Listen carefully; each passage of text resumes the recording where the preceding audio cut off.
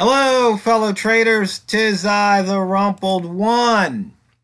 It is Thursday, March the 22nd, the year 2018. Let's talk trading statistics. A trader wanted me to go over the rat zone statistics and the buy zone statistics. You may have seen their comment. So let's do that. First, we will look at the high minus open and open minus low frequency distribution for the pound dollar over the last 100 days. Now, just so you know, this is high minus open. So here it's the high minus the open and then the low minus the open. In other words, how far did price travel from the open? So once again, the buy zone, we have the trigger set at between 8 and 10 pips from the open. So you can see right here, there are only 4 days, high minus the open was 9 or less. And there was only 18 days where the open minus the low was 9 pips or less. So this is over the last 100 days. About what, 5 months of trading? So you can see there is definitely an edge here. I mean, it should be very, very, very obvious. Because even here, even if you wanted to say these were losers, well, that's only 26% of the time. Well, that means what? 74% of the time you win, but it's higher because we set the trigger at 10. So basically, going short at the open, according to this, you could have won what? 82 days out of 100? And here you would have won 96 days out of 100? I mean, even, let's just say you only went for 10 pips.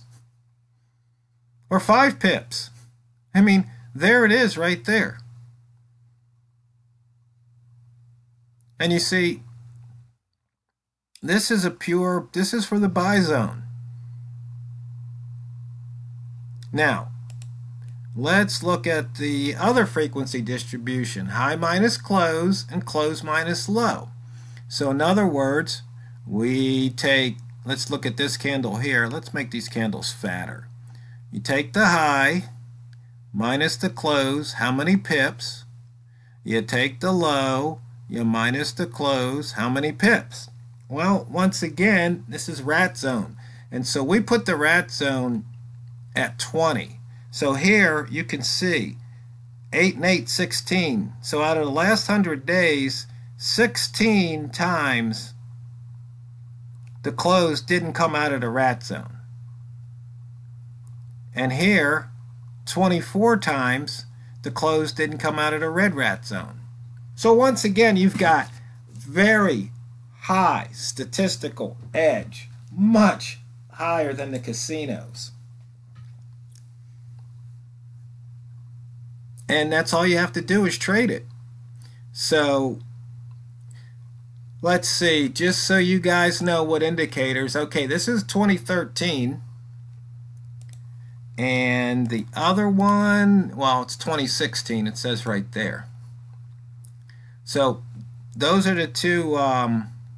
But I believe in the 2017, I think you can do the frequency distribution. You can pick and choose which ones, if I remember correctly. So let's get back to it. Money management, risk management. Yeah, if you're trading the buy zone, you're trading the rat zone, you have to have your stops in place because you don't want things to get out of hand. It's just that simple. This is part of what you can control. You can control your position size and you can control your stop loss, which means you control your risk.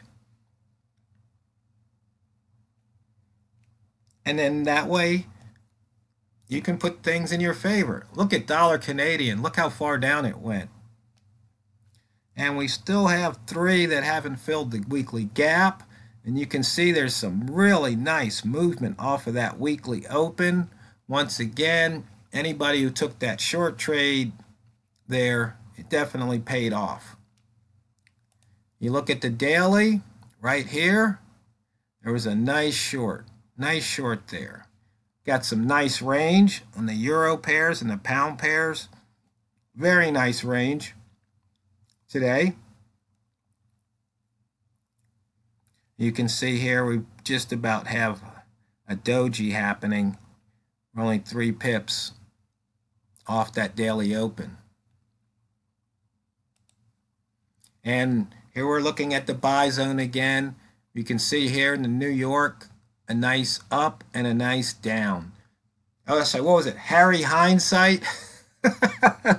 Oh, God, that's so funny. Because you see, this trade hasn't changed in decades. I mean, we can even put up, since I showed you the pound because somebody asked about the pound. Well, you know, here you go. You had your buy zone trigger, and if you stayed in that trade, I mean, there was the potential there. Here you had your short zone trigger, and there once again. I mean, of course, you know, yeah, that's hindsight. Yeah, that happened before. But the thing is, these lines stay the same. Once this daily open prints, the lines stay the same.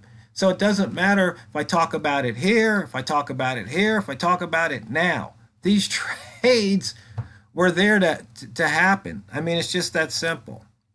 Harry Hindsight and the rat zone. Once again, we can look over at the pound, and there you go. It put in a high, it put in a low. You see here, that just happened a few hours ago. It put in that low. You could take the rat trade for, once again, making pips. Yes, and once again, that's Harry Hindsight, but, you know, it happens every day. You know, you can, you know, this indicator here, the TRO rat zone, you can download that, you know, no charge, free, no donation required. I think I put this out in the early 2000s. You know, I've updated it with all kind of triggers and different things to help you. You can turn the training wheels on so it tells you which way to trade. And so see here, everything was short right there. There was a trade. Yeah, that happened, you know, a couple hours ago. Harry Hindsight. But if you have the indicator, you can be right there. You can be what? If it's Harry Hindsight, I guess you can be Marty in the moment. Oh, people crack me up. Okay, here we go. And there's the pivot. As you can see, dollar Canadian has tried, but didn't quite make the pivot. But even if you faded the pivot, there was a chance here. If you took that open cross a couple times, you got within that central pivot range here. And price action, no, there was your 3-ball. And that was a big indicator. There was your 2-ball. Once again, if we look, if we just trade price action at the line, and of course, that's old Harry Hindsight, but, you know, right here, it's already crossed it once, so you don't want to push your luck. But next hour, actually this hour here, if it comes up to 29.10, you can try it. You can try for a long. I really, Harry Hindsight. Oh, that's too funny. I don't know why it keeps doing that. Okay, 5 lines. As you can see, price has been crisscrossing across the daily low and the previous day's low, previous day's close, right there, formed a little zone. And you can see those are the 2 line crosses today.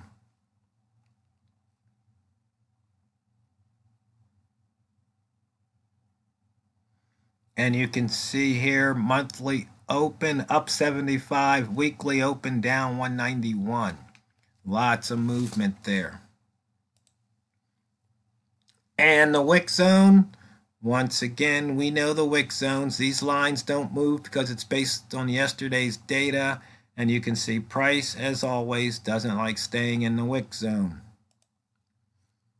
And we had a holo set up right there. Put in a highest open and then came down through it, pips to be had. It happens every day. I mean, has there been a day that hasn't happened since I've been showing these videos, even before I started making these videos? And once again, we just have the tick chart. But let's just go back here. Just I want to make sure everybody truly understands here. So let's pick this candle. There's the high. There's the close. There's the open. There's the low on the green candle. Then on the red candle, you've got the high. You've got the open. You've got the close. And you've got the low. And so all we're doing is we're just measuring, in this case, from the high to the open, and from the open to the low. Because we want to see how far price traveled away from the open. So in this case, probably went down first, then went up. In this case, probably went up first, then it went down. Okay? So that's what we're looking at here in this frequency distribution. How many times over the last 100 days was the open minus the low 0 to 9, 10 to 19, 20 to 29, etc.?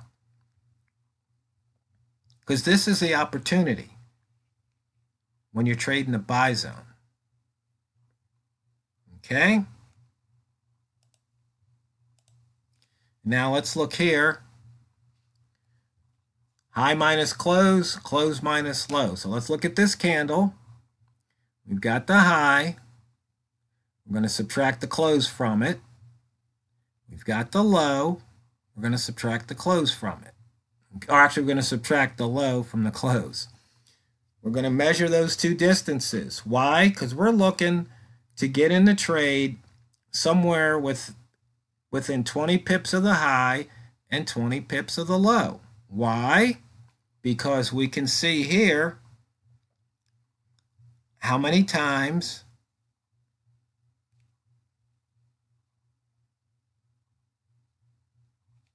these distances are between 0 and 9, 10 and 19, 20, 29, etc. So you can see right here, close minus the low is 20 or less, or 19 or less, only 16 times. So for example, you look here at this, bear candle. So it pushed down here and then it came back. Okay, so let's see. Let's do that nice little trick here. You can see that's about, 42 pips.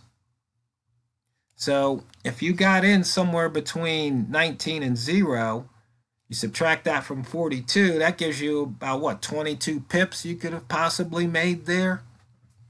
Now, somebody always says, well, how do you know when it's the high? Because the day is still, it could go higher. Yes, it could, but that's trading. You're gonna take that chance. You're gonna take that trade. Could it go higher? Sure, this could push up higher, and then it'll reverse back out.